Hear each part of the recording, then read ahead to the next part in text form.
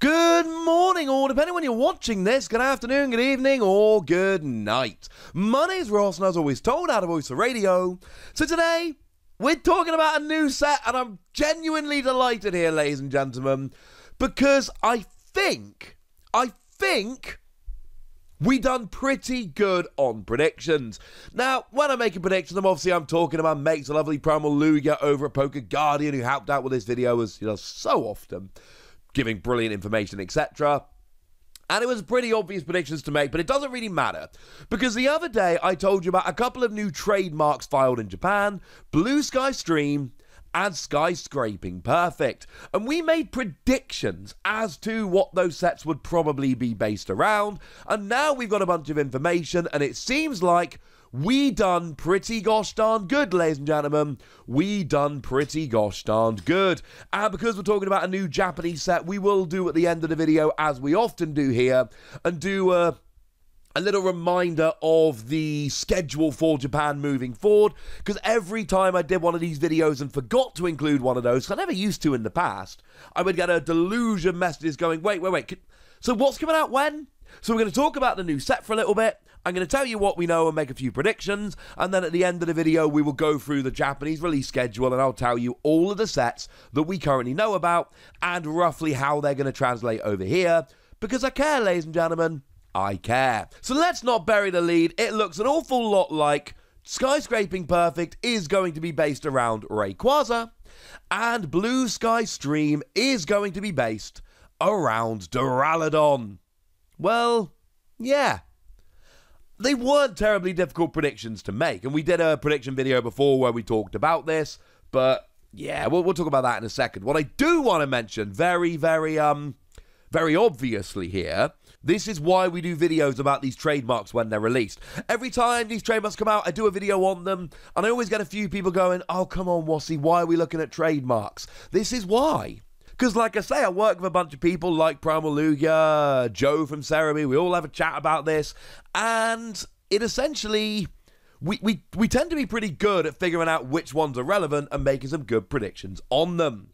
So, what do we know? Well, the overview is this. They are Sword and Shield 7. Remember, I previously told you about EV Heroes, which is Sword and Shield 6A.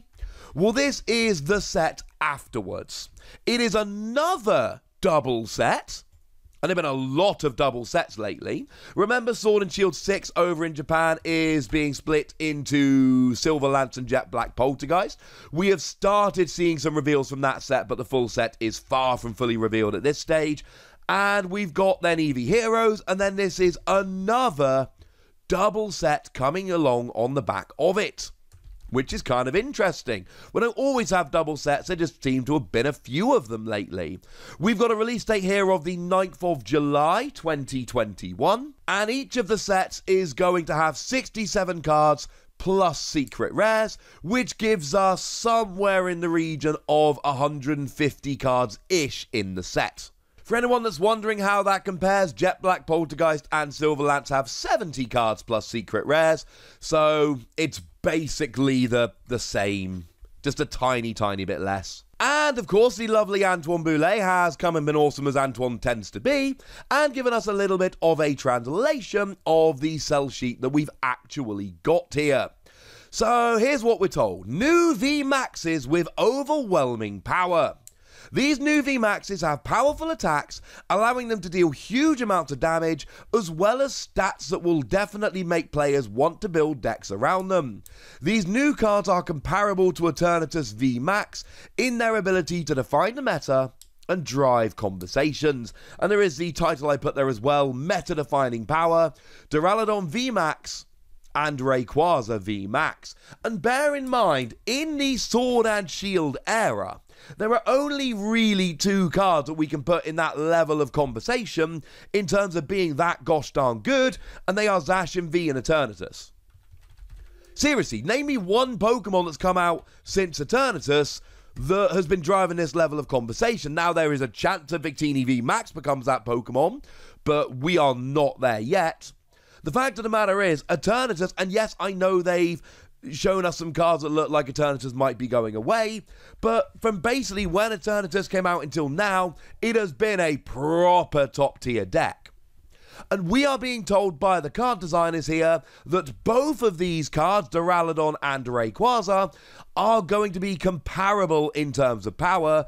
This is a heck of a statement to make, ladies and gentlemen, because Eternatus has been a proper meta-defining card. Now, we're also told that Duraludon is a single strike Pokemon, while Rayquaza is a rapid strike Pokemon.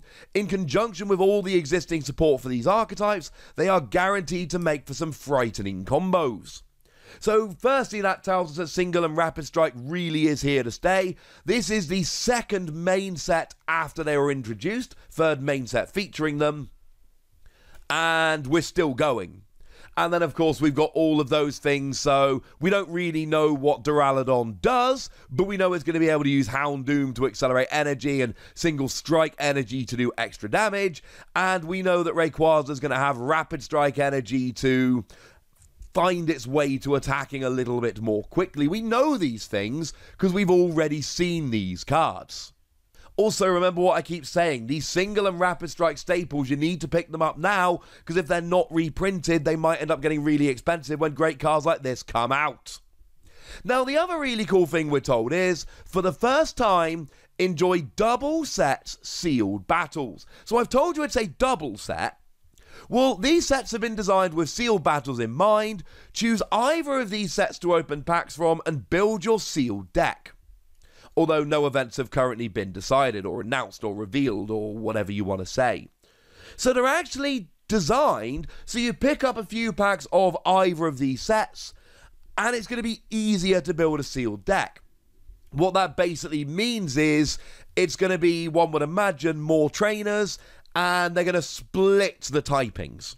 So there's only going to be water in Rapid Strike, which is going to be the Rayquaza set, not in the Duraludon set. So there's going to be water cards in Blue Sky Stream, but not in Skyscraping Perfect, so it's easier to build up your evolution lines in that regard. Which sounds awesome, and kind of makes me want to pick up a box of each set, and then grab the wife, because you're under lockdown and no one else is allowed to come round, and be like, wife, let's play some sealed Pokemon. And my wife is lovely, she will if I ask her to. Seriously, my wife is awesome. Probably why I married her, to be honest. So that's what we know about the set as it stands. We know that we're getting these two Pokemon and that they are supposed to be proper job over the top good. We know we've got Single Strike and Rapid Strike back.